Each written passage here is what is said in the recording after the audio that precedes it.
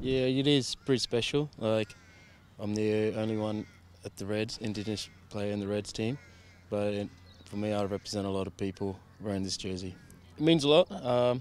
Another round to represent the Indigenous people for the Reconciliation Week this week, but I am honoured to wear this jersey this weekend. Well, it's a privilege for us, really. As you say, Mo's the only Indigenous guy in our team, but we're extremely supportive of Mo and all the Indigenous people. So, for someone like me, and I know all the other guys are extremely, proud, and we feel extremely honoured and privileged to be able to wear this jersey. And Ayana, who designed it, has done a fantastic job, and we're really excited about that.